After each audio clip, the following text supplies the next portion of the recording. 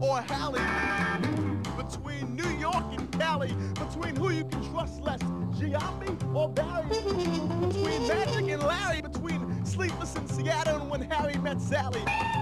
If you like sports mystery, then this one should be right up your alley. And if you like sports history, then let this serve as the official tally. And as a thank you to the greatest on a job well done, ladies and gentlemen, welcome to Who's Number One.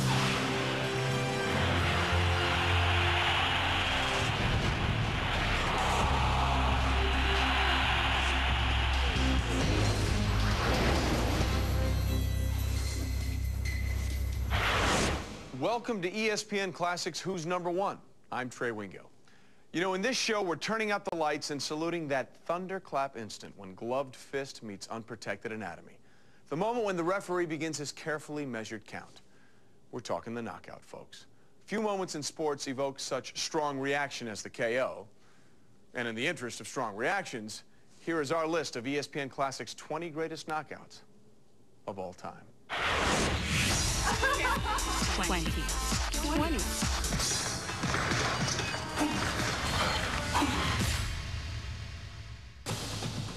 On June 20th, 1960, Floyd Patterson fought Ingemar Johansson in New York's Polo Grounds, seeking not only to avenge the 7 knockdown humiliation he suffered almost a year earlier, but to become the first heavyweight to regain the championship. For the first and only time in his career, he felt he was ready to kill. He would have done anything to win back that title. In the 5th round, the underdog Patterson fired a furious salvo, topped off with his patented kangaroo punch. His pride and his belt restored and reclaimed. Johansson went down and his leg began quivering uncontrollably. Floyd was celebrating, and he turned around and he saw that Ingemar might have been seriously hurt, and he knelt down in a gesture of compassion and made sure that he was all right. He's just become the first man in the history of boxing to win back the heavyweight championship, something which Jack Dempsey and Joe Louis had failed to do. And what is he concerned with the fact that he might have hurt or even killed this man? What have I done? That was Floyd Patterson. Floyd Patterson was not one of the greatest heavyweight champions. He might have been one of boxing's greatest gentlemen, though. Patterson and Johansson become good pals, and they do all sorts of charitable things in later life, and even ran together in the '82 marathon. Número 19.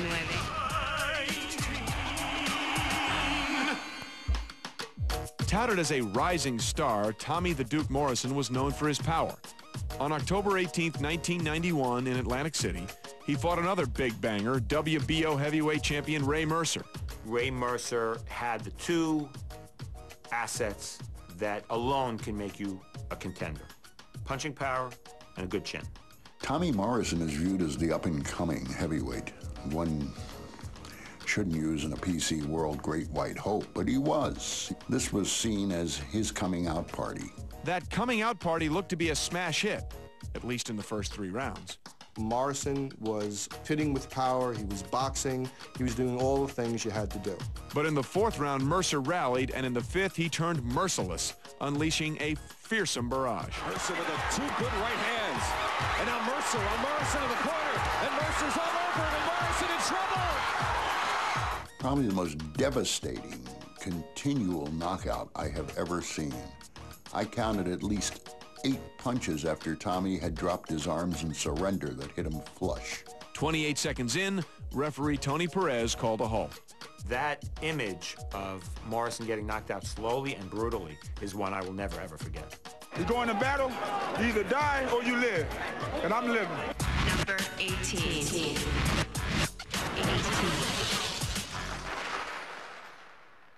Contrasting styles can make memorable fights, and so it was on May 24th, 1968, in Madison Square Garden when Dick Tiger put his light heavyweight title on the line against Bob Foster. Dick Tiger was one of these impenetrable forces, strong man, built close to the ground like a little brick. Bob Foster was a tall, gaunt-looking guy. You wouldn't think he could punch his way out of a paper bag, yet he had the most lethal left hook in boxing history. In the 4th round, Foster dropped his trademark bomb on Tiger.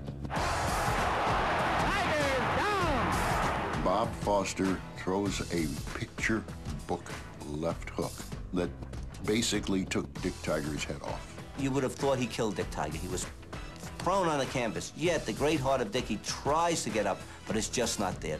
With that one punch, Foster not only separated Tiger from his senses, but also his belt.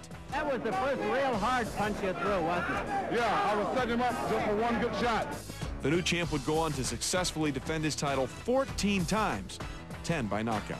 Foster's career was built around that punch, and he lasted as one of the all-time great light heavyweight champions. Número 17.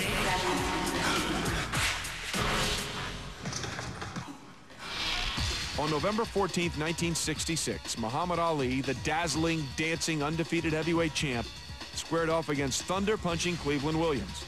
Cleveland Williams was a guy who had one thing going for him. He could knock out a horse if he hit it in the head. At 6'4", 210, Williams was formidable. But against the 24-year-old Ali, the challenger became a slow, plodding, easy-to-hit target. And Muhammad Ali, who was at his absolute peak, physical, mental, was in the Astrodome against Cleveland Williams. He looked like a really badass Fred Astaire. Everything was on. He landed this fusillade of blows on Cleveland Williams. Jab, punch, uppercuts, everything. Cleveland Williams' head looked like a bobblehead doll. It was just going boop, boop, boop, boop, boop, boop. And he couldn't even react. Overwhelmed and defenseless, Williams was dropped 3 times in the second round and again in the third before Ali was finally waved off. It was the most devastating stoppage in many respects in world title fight history. Número 16.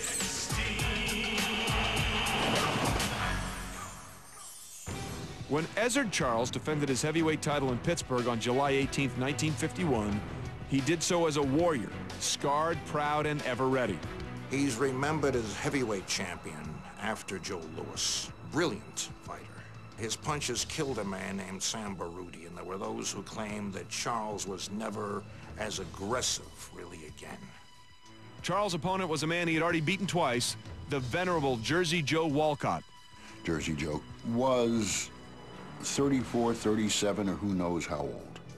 Probably 1 year shy of Social Security. As it in fact complained before the third fight, I get my opponents from the old man's home. Jersey Joe Walcott, he was really the black version of Jimmy Braddock, the Cinderella Man. During the Depression, he couldn't get a job.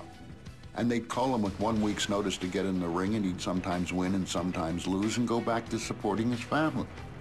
With ageless guile, nimble footwork, and devastating hooks, Walcott methodically and relentlessly assumed command of the fight.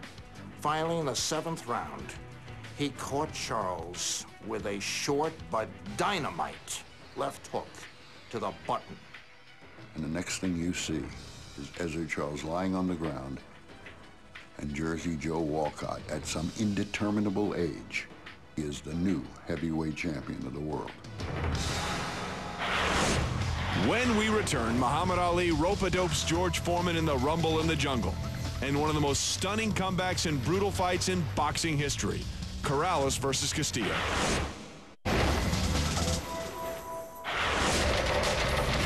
Número 15. Though Joe Frazier and George Foreman were both unbeaten when they fought on January 22, 1973, many thought this would be a one-sided affair. I had nothing but fear of Joe Frazier. I had seen what Joe Frazier could do. He was like a machine, smoking Joe Frazier. It became apparent immediately that Frazier's style was tailor-made for Foreman's strengths. Foreman had all the tools. He had a long, powerful left jab, and best of all, he had an uppercut. And Joe Frazier had no defense for that. Everybody remembers Howard's call. Down goes Frazier. Down goes Frazier! Down goes Frazier! Down goes Frazier! It's maybe the most memorable signature fight call of the past 33 years. Frazier is down again! George Foreman hit Joe Frazier so hard, Joe went up, and then he went down. It was as if he was bouncing a basketball. Frazier's knees buckled. He is down. What I remember most about that fight was that Frazier kept getting up, and I knew he would. He was going to take a beating until literally he died out there. Frazier was down 6 times in only 4 minutes and 35 seconds. Foreman hadn't just won the belt, he'd ripped it from Smokin' Joe. Had you had a nickname at that time, it would have been George Invincible Foreman. It was unbelievable what he had done. 14.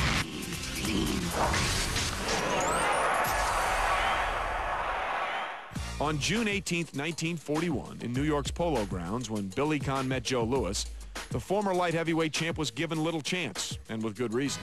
Joe Louis was the quintessential world heavyweight champion. He held the title longer than anybody, almost 12 years, in fact. To lend the fight at least an appearance of competitiveness, the officials played games with the actual weights. Weights were announced for this fight. At Joe Louis, 199.5. Billy Conn, 174.5. In point of fact, that was not what it read on the scales. It was 204 and 169. Though 35 pounds lighter, Conn had the upset in his fists, for 12 rounds anyway. Conn not only outboxed Louis, but continually beat him to the punch and really began to beat him up. Goes back to his corner, Conn does, after the 12th round. And his manager, Jake Mintz, and Johnny Ray are telling him, just take it easy. Just 3 more rounds, you're champion. He says, no, I'm going to go knock him out. Well, that was his mistake.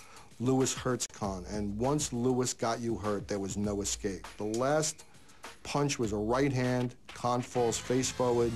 He gets up at the count of 11, and the fight was over. After the knockout, one writer says, Billy, what happened? You had him. What'd you do? And Billy Conn, true to his impish self, said, what's the sense of being Irish if you can't be stupid? Number 13. On May 7th, 2005 in Las Vegas, lightweight champs Diego Corrales and Jose Luis Castillo engaged in a title unifications fight whose brutality was harsh even for a blood sport. It was also mesmerizing and altogether unforgettable. It's like watching Indianapolis 500 without ever having a pit stop. You know, the engines were going all the time. There goes a mouthpiece. You didn't know whether to love it for the competitiveness and the fight it was, or to hate it because it was just so brutal. And then to get to the 10th round, to finally bring the curtain down with that kind of twist and turn.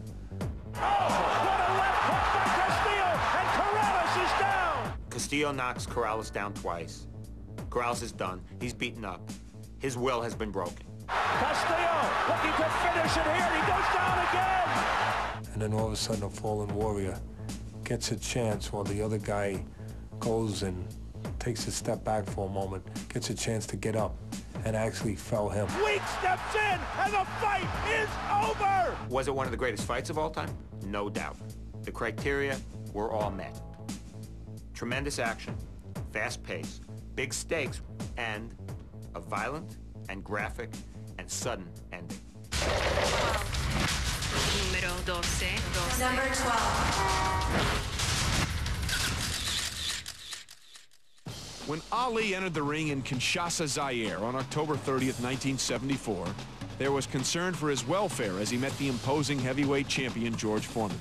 Foreman was undefeated. He had knocked out Joe Frazier in 2 rounds. He knocked out Ken Norton in 2 rounds. He seemed like a juggernaut, unstoppable. But Ali improvised a strategy to blunt Foreman's power, inviting him to punch himself into exhaustion. It was called rope-a-dope. I thought he was a dope on the rope. I swear to God, I thought he was going to get right out of there and break his neck. End of the 2nd round, we're screaming at him in the corner. And he said, shut up. I know what I'm doing. This guy's not hurting me. Just shut up. When I hit him hard in the side, I mean, I got a good shot. And he said, is that all you got, George? And I remember thinking, yep, that's about it. By the 8th round, he looked almost ready to collapse when Ali comes off the ropes and then decides to go for the knockout. Ali now taking advantage as Foreman's head was bent, and quickly a combination. All right, finally sending up, Foreman down. When he took him out, it was like a pirouette, the way George went down. It was probably the most graceful, most beautiful-looking knockout in boxing history. It was Ali's masterpiece. 11. Number 11.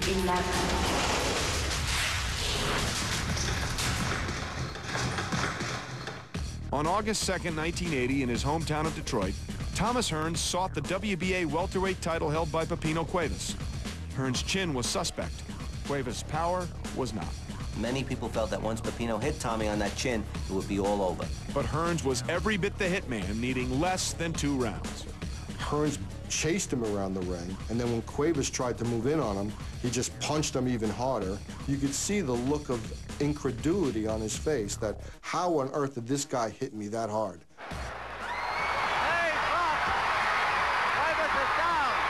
All you saw was Pepino Cuevas rocking back and forth like an aspen in the wind. And then one more, and he is down. It was just an incredible knockout. You knew he wasn't getting back up. When Top 20 Knockouts returns, George Foreman turns back the hands of time and the final of 3 wars between Rocky Graziano and Tony Zea.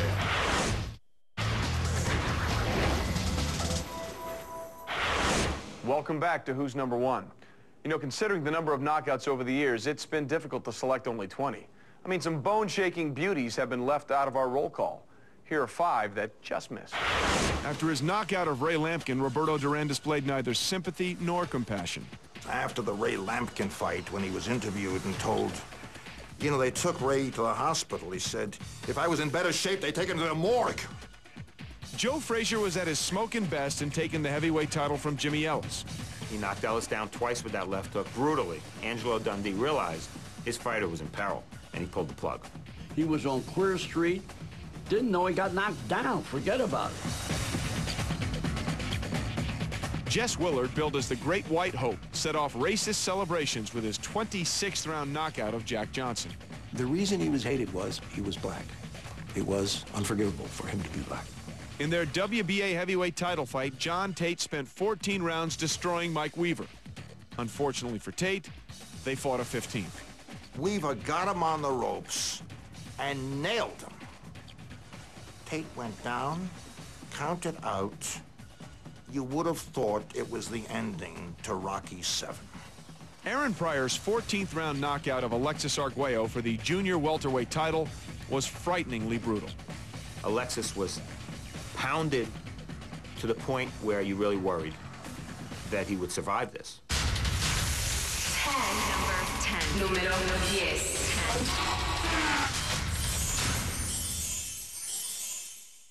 On October 16, 1909, in Colma, California, heavyweight champ Jack Johnson and middleweight king Stanley Ketchel agreed to mute their power to fight what Johnson thought would be an exhibition. But it stopped being for fun in the 12th round. To Johnson's astonishment and fury, Ketchel's manager shouted, "Now, Stanley, now," and he threw a big right hand and knocked Johnson down. Johnson landed on one glove, jumped up, and hit Stanley Ketchel as hard as any human being has hit another. And the next thing you see is Stanley Ketchel lying on the canvas in a crucifixion imitation, out, while Jack Johnson is standing behind him, picking 2 teeth out of his gloves that don't belong to him, they belong to the fallen Ketchel. That might be the most spine-chilling knockout in the history of boxing. Number 9.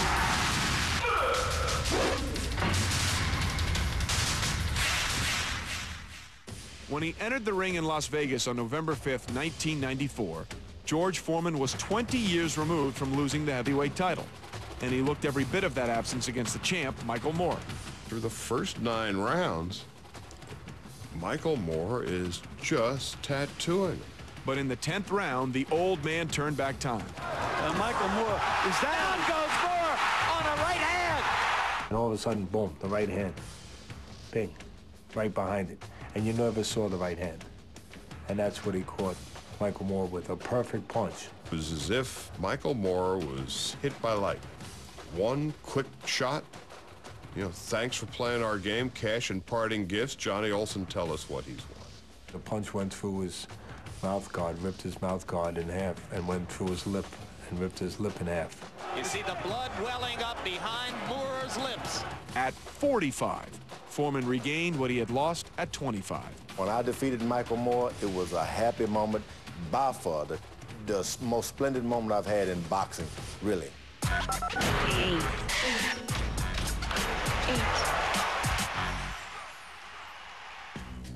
When Rocky Graziano and Tony Zale met for the middleweight title, they'd already traded the crown in 2 bouts that had entered into boxing legend.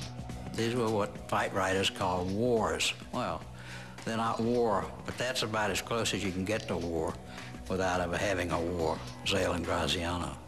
They fight a 3rd time in 1948 in Newark, New Jersey. This time, Graziano goes in as the champion. And this time, Zale comes out as the champion. In the first round, Zale floored Graziano. And just as the bell rang, Zale let fly a right to the heart, which landed after the bell rang. Zale with a left hook from hell in that 3rd round. All I can say is almost beheads Graziano, who goes down in different parts. Rocky went down and was out. It was the end of the greatest, perhaps, 3-bout series of all time. Top 20 Knockouts continues with arguably the greatest round in boxing history between a Cobra and a man named Marvelous. The Hagler-Hearns street fight is next. Here.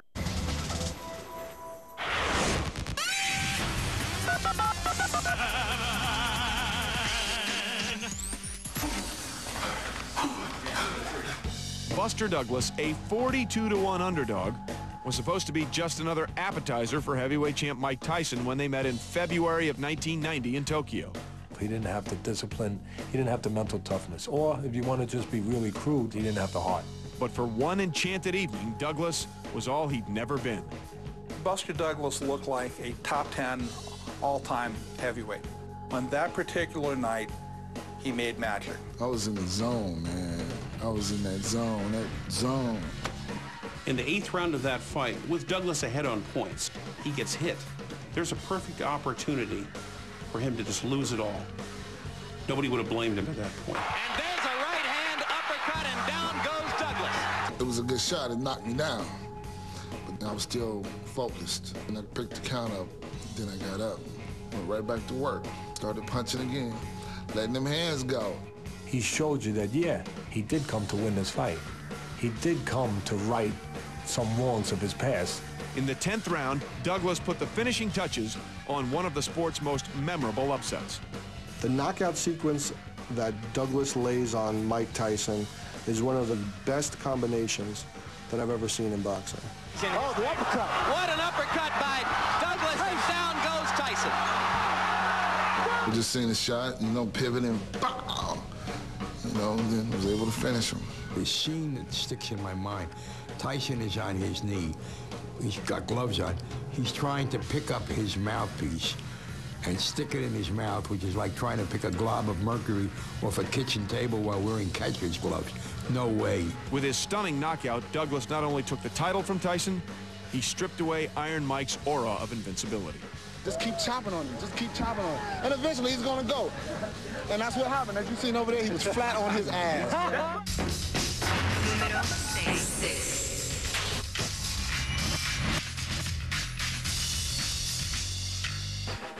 In their first fight earlier in 1955, Carmen Basilio ended a violent and epic bout with a knockout of Tony DeMarco at 152 of the 12th. The rematch on November 30th in Boston Garden turned out to be deja vu all over again.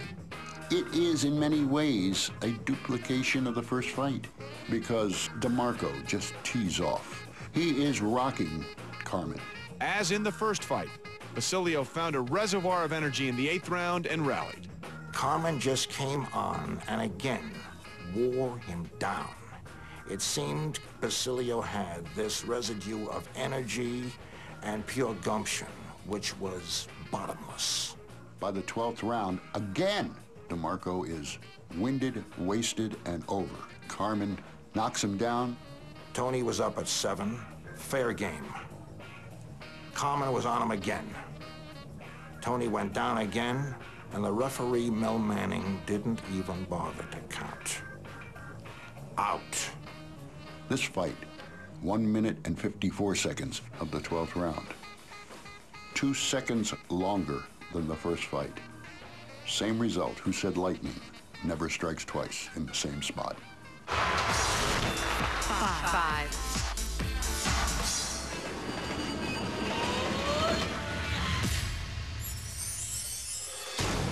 When Thomas Hitman Hearns met Marvelous Marvin Hagler on April 15th, 1985 in Las Vegas, each was after more than the middleweight title. Hearns wanted to come back from that famous loss to Sugar Ray Leonard late in the fight, and Hagler wanted public approval. He wanted his recognition. And they both clearly were not going to quit until one of them couldn't get up off the canvas. Hearns had made a decision to go toe-to-toe with Hagler and fight him in an all-out slugfest. Hagler was surprised that he took this tack. He caught on pretty fast. It was the greatest first round I ever saw in my life. From flyweights to heavyweights to guys fighting in bars. Hagler Hearns. Just when you thought that Hearns didn't have a chance, he was just getting caught, he came back with these savage punches, rocked Hagler back. Hagler stopped his attack and started to cover up, and all of a sudden you thought, whoa, wait a minute, this could go the other way. More power punches are thrown in that round than I have ever seen in my life. I mean, connecting. I mean, it's bam, slam, wham, bam. But it had been fought at a terrible cost. Hearns' right hand was broken and Hagler was bleeding from a gash on his forehead. Hagler never lets up. Probably with the knowledge that they're going to stop the fight if this goes on. He's going to lose his title that he's fought so hard to get on cuts. The referee called time to check those cuts in the third round. And Hagler responded with a fury. The final combination is absolutely spectacular. He hits him again, hits him again.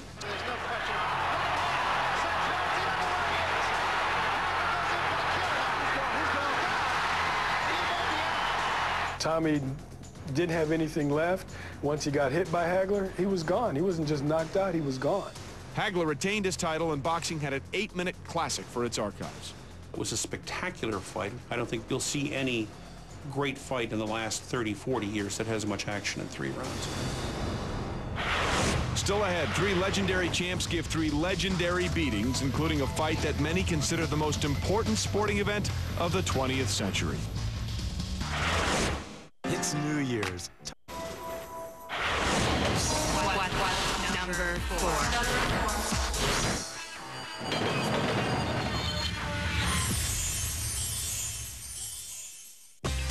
4. On May 1st, 1957 in Chicago, when Sugar Ray Robinson fought to regain the middleweight title from Gene Fullmer, it was a textbook example of boxer versus brawler.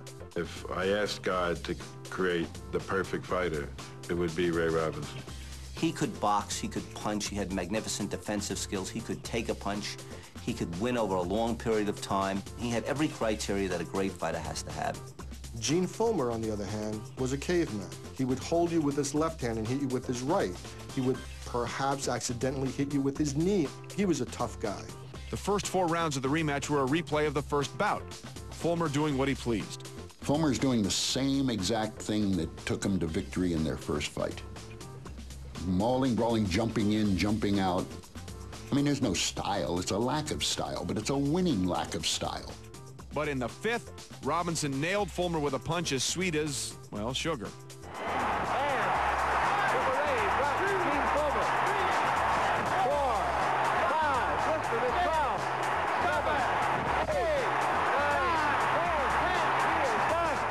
In 75 years of boxing, that was the best left hook they figured it was ever thrown, and it happened to catch me on the chin.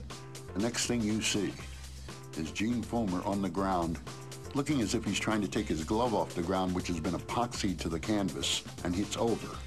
The only thing I remember is Robinson jumping up and down, and I wondered how come he was doing exercise between rounds, and when my manager told me they'd counted 10, and I knew I hadn't heard any of it, I knew who it was on. At 35, Robinson had won the middleweight title for a record 4th time. This was the last great moment of Ray Robinson's career, but this one punch was one of the great punches in the history of boxing.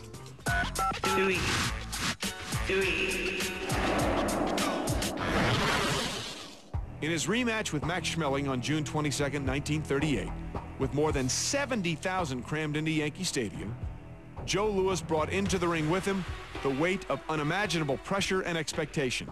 Joe Louis had lost to Max Schmeling earlier in his career, so there was a revenge motive in the fight.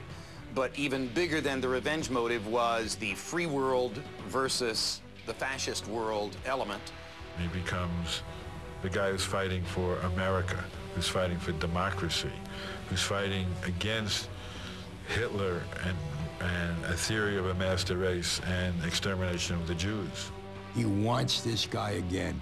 He wants this guy again more than he wants anything in his life, before or since. Schmeling thought Louis was going to come out at him and attempt a counterpunch. Instead, Louis went out there and jumped on him. He hit Schmeling with a left hook that makes him scream. He's all over him. He broke his ribs. It was a nightmare for Schmeling. A right to the body, a left hook, a right to the head, a left to the head. And he's against the ropes, and Louis unloaded. He was merciless in that fight. Schmeling is almost helpless. Right to the body, a left hook to the jaw, and Schmeling is down. The fight is over on a technical knockout. At 2 minutes and 4 seconds of round one, referee Art Donovan stopped it. Louis had avenged his defeat with a victory whose impact extended far beyond boxing. Joe Louis, by knocking out Schmeling in the rematch, that is the most symbolic sports event in history. That was democracy versus fascism. That was the dress rehearsal for World War II. There was celebration in the streets everywhere because this was not just Louis beating Schmeling, this was Roosevelt beating Hitler. Numero 2.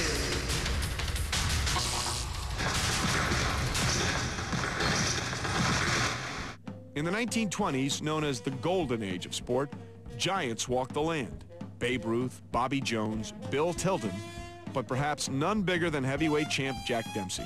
He was truly like a wild jungle beast. I mean, it was hard to describe the excitement that Dempsey engendered in the fan. Jack Dempsey was the Mike Tyson of his era. He had this ferocity. He had this killer instinct. Dempsey was served up a small mountain known as the Wild Bull of the Pampas. Louis Angel Firpo, this towering walking Andes from Argentina. Undefeated, but totally unschooled. He was like a Neanderthal fighting on steroids. A monstrous-looking guy would intimidate you just by stepping into the ring. So they put the fight on September 14, 1923 at the Polo Grounds. Jack came out, Firpo came out, flash knocked out of Dempsey, up immediately. And Dempsey then waded in. Wham! Down goes Firpo. 20 seconds into the fight, you've had 2 knockdowns. Then after that, all hell breaks loose. Chaos reigns. There's knockdown 2, knockdown 3, knockdown 4, knockdown 5, knockdown 6, and knockdown 7 of Firpo. And each time he's knocked down, Dempsey stands over him like an avenging angel of death until his gloves leave the canvas and beats him back down again. In the midst of receiving all that cannon fire, Firpo summoned an attack. Firpo landed a hard punch and Dempsey went through the ropes.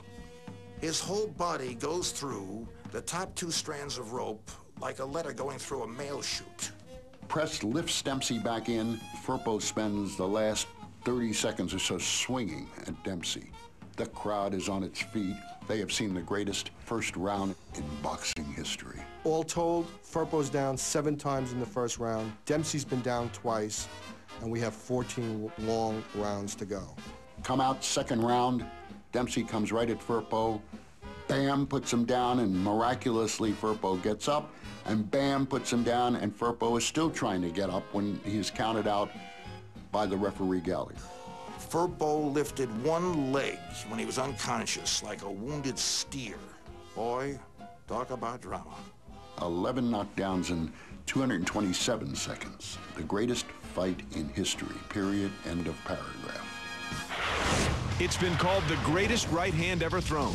We'll tell you who threw it and why it's our #1 knockout of all time.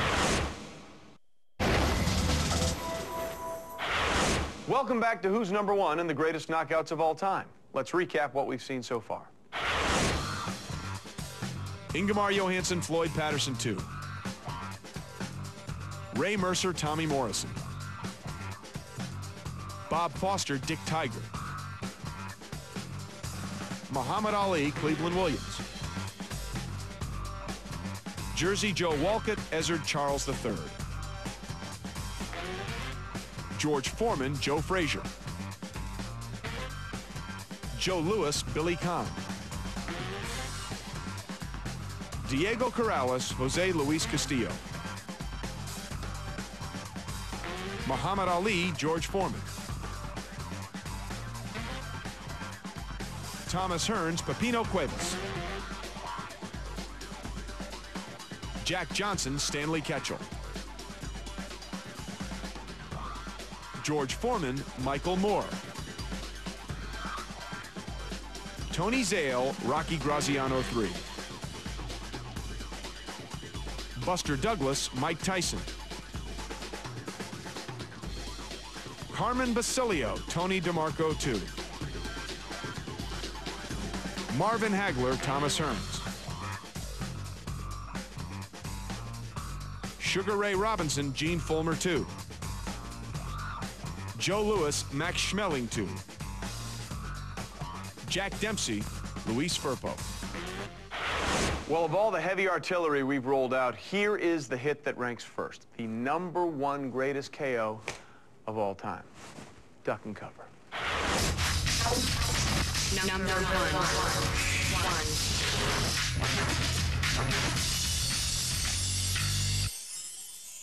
Jersey Joe Walcott was everybody's sentimental favorite.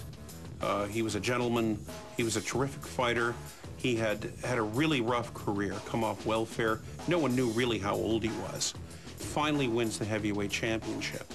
And he has to fight probably the most invincible fighter of his time, Rocky Marciano, who was just a devastating little block of a man. He would be the physical metaphor for the irresistible force. He just kept coming and throwing that dreadful overhand right that just hammered everybody into submission. But having survived so much, Jersey Joe Walcott wasn't easily impressed.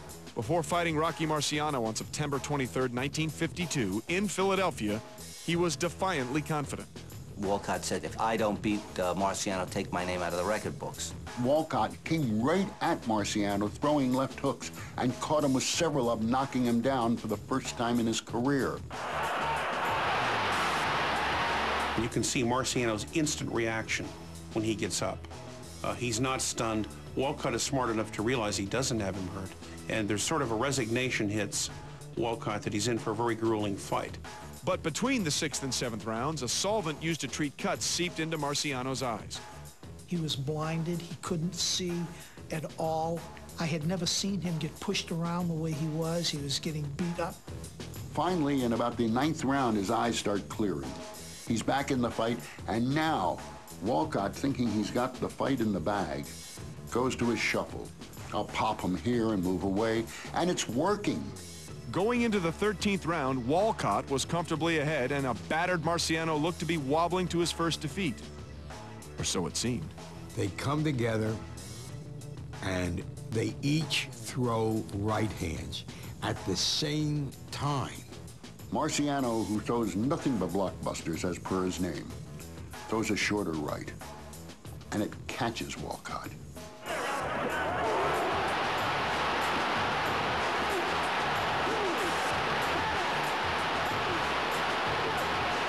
You look at Walcott's head, there's a terrible distortion. Everything just crunched together.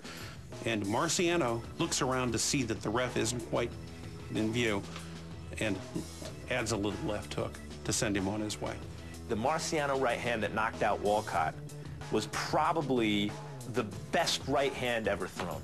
When the referee counts Joe Walcott out, you almost want to scream, forget it, just call the medics. Call the doctor in there now. Don't wait 10 seconds. He can count all day, 10, 10,000, 10 million, doesn't matter. He is out. It's the most devastating one punch in the history of boxing. Well, we've seen 20 pugilists knocked out, and now it's time for our rankings to be ranked. And for that, we turn to our second guessers, the ringside duo of Brian Kenny and Bert Sugar. Gentlemen, no low blows. All right, Brian Kenny, Burt Randolph, Sugar here at Gleason's Gym in Brooklyn. Let's talk about this, Burt. First, this is largely your list. Explain your criteria. Important fight, championship almost without exception, an ebb and flow, the one punch or two punches, changed the whole course of the fight. I think that I tried to put him in historical perspective today, yesterday, and there's one unstated element. They got to be showable. I don't want to do Goliath and David. Great knockout. Great upset. Is that on your upset list? Yeah, all right. So, you know, and I was there. Yeah, that was. Yes, I heard about that. I mean, we're splitting hairs here, but let's go over the list a little bit. At number 13, you have Corrales-Castillo. And I don't, how is it that low? I mean, not that it's low, it's in your top 25, but why is it number 13? I mean, it's a lightweight championship fight. You have one guy going down twice in the same round. He comes back and beats the other guy for the lightweight title. I find it one of the great knockouts of all time. 13, I'm not superstitious. All we're doing is talking the degree of a great knockout, not the species. I identify it as such. But I'm trying to put him in perspective as a total history of the sport, not just the last 5 years. But you know what? But that's still part of the history. Even though it's recent history, you have to be able to place it in perspective. Do you think it'll move up through the years? On some people's list, it might go down. Would it surprise you if it went down as well? No, it would stun me, because it shouldn't. Because you have, it's for the lightweight championship. It was after 9 brutal rounds, and then in the ultimate round, nothing's ever been better. That was a great round. And I know you love Dempsey versus Firpo, but Firpo was not competitive in that fight. You have that number 2, Bert. I know Dempsey's a towering figure in the sport, but that fight was not competitive. Firpo knocked him down with the first punch. He pushed him out of the ring, Bert. That was the second knockdown. Where's the first one? Missing. No, on our films, yes, in America. Dempsey had it cut out. On the films you'll see in South America, and I've seen it, and it's in some libraries, unfortunately not yours, he knocks him down, Firpo does, with the first punch. That's competitive. According to you. I don't know if that's, I've never seen it. No one's ever seen it. It's part of the lore of boxing. I think that's it. I think it's part of the lore of boxing, and that's it. Now, Mike Tyson makes your list in a loss. You can't find a Mike Tyson knockout. There were so many great knockouts, and some of them were very significant. I mean, Marvis Frazier was not, but Mike Tyson knocking out Michael Spinks was for the heavyweight title. Spinks was kind of a linear heavyweight champion at that point. I just didn't find it to be the same significance, say, as, would you put it ahead of Corrales and Castillo? No, I wouldn't, because I'd have Corrales-Castillo. I'd have Corrales-Castillo number 2. That's why. So I would have agreed with my number 1. Yeah, number 1 is good. Rocky Marciano is fine. He stays at number 1. Yeah, he stays at number 1. Dempsey Firpo leave completely. You agree with something. No Tyson on this list as far as devastation, as far as complete dominance in the heavyweight division. I didn't see an ebb and flow where he did something against Trevor Berbick. That was an ebb and flow. He knocked out 2 men that night. You want to have him in against the photographer from Sports Illustrated? Yeah, but Berbick bouncing around. How about Larry Holmes? I know it's an older Larry Holmes. That too was exhilarating. That didn't have the significance. Yeah, well, Tyson didn't climb off the canvas to knock people out. No. He just drilled them before they had a chance to hurt him. And I also don't have 2 11-second knockouts in their preliminary fighters. Lorenzo Kennedy is not on your list at all. Jerry Cooney, Ken Norton. I know it's, Cooney was not heavyweight champion, never became one. Devastating, yes, but Norton, that was his last fight. Why? Because he was over the hill, yes. Okay. Louis Rockman. Both of them. Either one. Pick one. And I like the second one better. And then both times the title changed hands, both times for the heavyweight title. You talk about being aesthetically pleasing. That second one was a beautiful right hand from Lennox Lewis. Oh, it was. Over a man who was doing this. I don't care. He's the heavyweight champion of the world. He's holding his arms out because he's ready to get knocked out. He's hoping he doesn't get knocked out. He was incompetent. Well, no, he's the heavyweight champion of the world, though. And actually was a top 10 heavyweight for a long time, Rockman. I just didn't find that to have any of the juice that these others have. And would you put it ahead of your Castillo and Corrales? No, because Castillo-Corrales would be number 2, Bert. That's why. Only Rocky Marciano would I put ahead of Castillo-Corrales. All right, Bert. I'm going to work my list, all right? We'll do it another time. You've been working me over pretty well. Now that the second guessers have had their say, it's now time to see how you, the fan, voted on Sports Nation on ESPN.com. Number 5, George Foreman dismantling Joe Frazier. Number 4, Joe Louis pummeling Matt Schmeling in round 1 of their historic rematch. Number 3, Buster Douglas knocking out Mike Tyson in 1990. Number 2, with 48.9% of the vote, Rocky Marciano over Jersey Joe Walcott. And number 1 by the closest margin in Who's Number 1 history, with 49.8% of the vote, Muhammad Ali knocking out Big George Foreman in the Rumble in the Jungle. So that's it for this edition of ESPN Classics Who's Number 1. I'm Trey Wingo, and thanks for joining us for the ranking of the 20 greatest knockouts of all time. Rest assured, we will be back to continue our countdown of the teams, the athletes, and the events that have shaped our world of sports. Until then, let the debating begin.